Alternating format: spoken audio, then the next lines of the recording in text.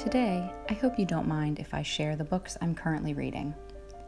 I usually juggle a few different books because 1, I have so much I want to read, and 2, I find it hard to focus on just one book at a time. So right now, my audiobook is The Jane Austen Society by Natalie Jenner. I have literally just started this book, so all I can really tell you is that it's about a group of people who join together to preserve Jane Austen's home at Chawton right after World War II. Sounds good to me. Oh, and I have 4 words for you. Narrated by Richard Armitage.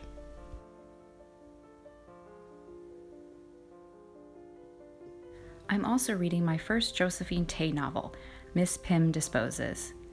This author has been on my reading list for a while, but I didn't really know where to start. So when I was watching Miranda Mill's Cozy Mystery Recommendations video, and she shared this as her favorite Josephine novel, I decided to check my library, and they had a copy. I'll link her video down below. Now I'm only a few chapters into this one, and I'm enjoying it, but the style is very different from what I'm used to.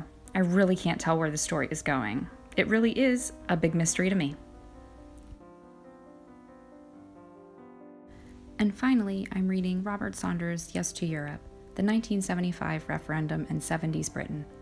I'm just about done with this one, and I can highly recommend it to anyone who's interested in political history. I've really enjoyed learning more of the history behind Britain's relationship with Europe and how various groups campaigned leading up to the 1975 referendum.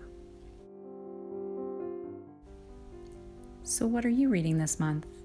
Drop me a comment and let me know.